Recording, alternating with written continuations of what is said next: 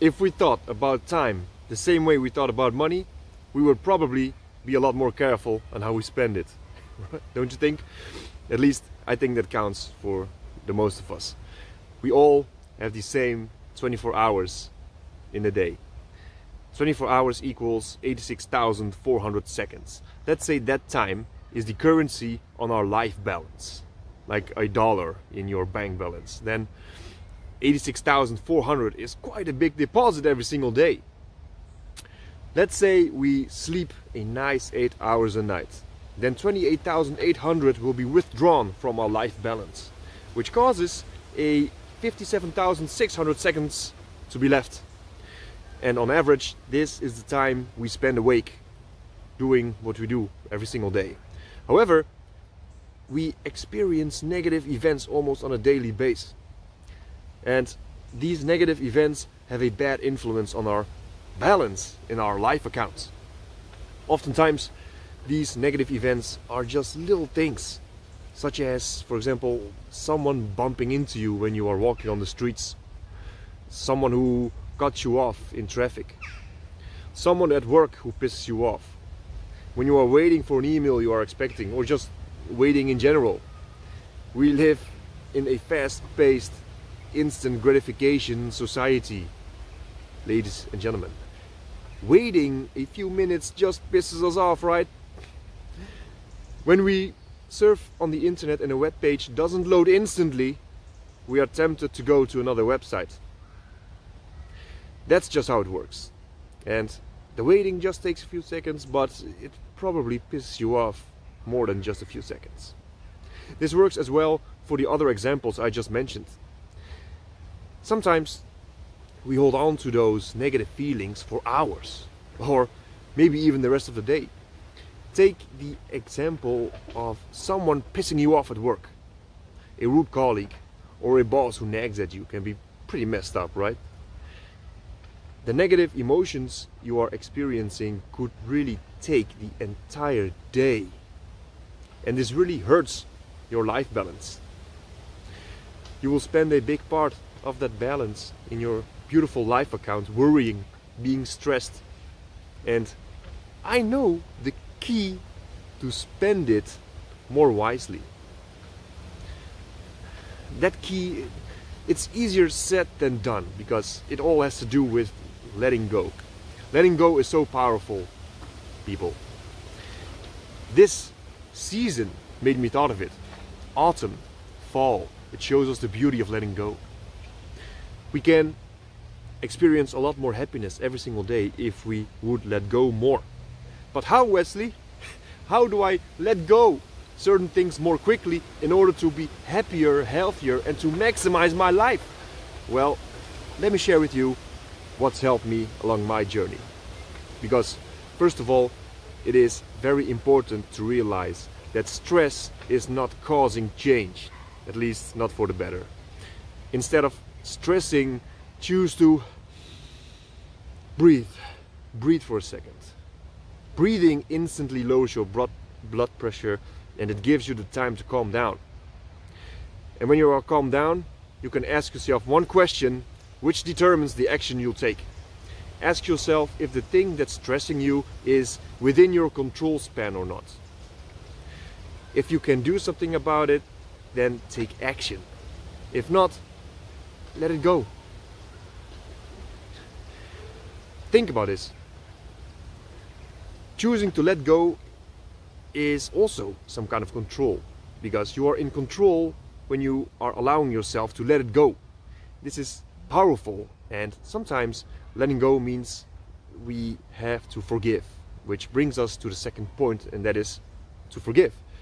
Practicing forgiveness is magical, and in this video we are talking about not sweating the small stuff. So of course some things are easier to forgive than other things, but the little things, ladies and gentlemen, come on, just forgive that person who bumped into you on the streets. Just forgive that waitress who forgot about your coffee. Just forgive that person who cut you off the freeway. It's not worth it to stay upset about such things. It's just not worth it. I used to get upset so easily. Really. I could go mad when they forgot to add sauce to my order. I could go mad if someone was a dick in traffic. I could go completely mad when things just didn't go my way. But hey, let me tell you a secret. Life will never be exactly how you want it to be.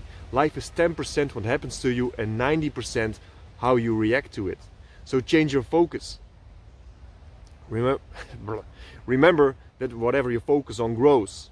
And this brings us also to the next point, because if you will focus on the negative, you will be feeding it, and then the negative will grow. Cut the weeds in your garden and feed your flowers. My dear viewers, this regards not only the small stuff, but with everything. Focus on the possibilities for success and not on the potential for failure. Stressing about the small stuff won't make your life more successful in any way, shape or form. Focus on the balance in your life account and spend it wisely.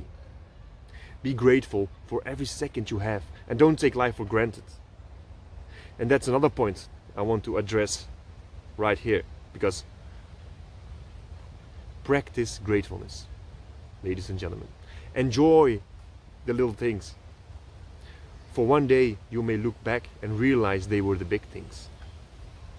It matters so much, and I really want to emphasize this. Find ways to practice gratefulness on a daily basis, and you will turn your life around for the better. Seriously. The trick about practicing gratefulness the right way is not to be just grateful, but to know why you are grateful for something.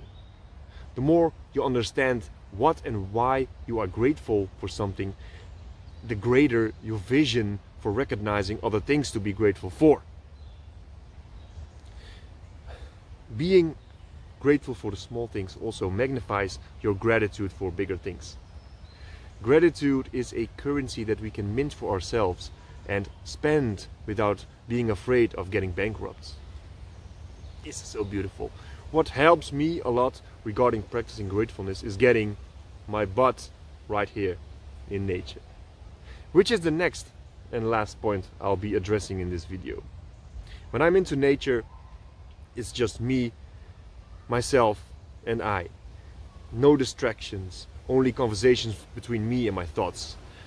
When spending time in nature, I'm not only enjoying the environment, the smell and the fresh air, but I am also reflecting, practicing mindfulness and gratefulness. The fact that I'm able to spend time in nature is something to be grateful for on itself. And not only practicing mindfulness and gratefulness happens here in nature, but because of those practices, it will be easier to let go of the small things we are easily stressed about. When I'm in nature, I'm constantly learning. Because, just to mention an example, here it's this place where I think about that person which I bumped into on the street, realizing that it wasn't worth it to be so worried about. It's this place where I'm thinking of the person who cut me off this afternoon on the freeway, realizing it's not worth to waste my energy on that event. Because I spend time simply on reflecting past events, I learn how to deal with them in the future, therefore becoming a better human being and therefore becoming a happier human being. Get your butt into nature, ladies and gentlemen. We belong here. We are humans, we belong into nature. There's so much to enjoy and to learn here. We are meant to be here. And sometimes it just gives me a weird feeling when I'm walking on the streets, looking at all the houses, seeing all those people watching television, which is only trying to tell their vision. All that bullshit on the television is reprogramming you. That's why they call it a television program. Joking, okay, but there's a sense of truth in it. However, this is not something to talk about in this video, because we talk today about the ways to stop stressing about small things. So there you have it. May this video serve you well, and I hope you enjoyed it. that you learned something from it, and don't forget to like and subscribe to my channel and to share this video with anyone who could possibly benefit from it. Peace out.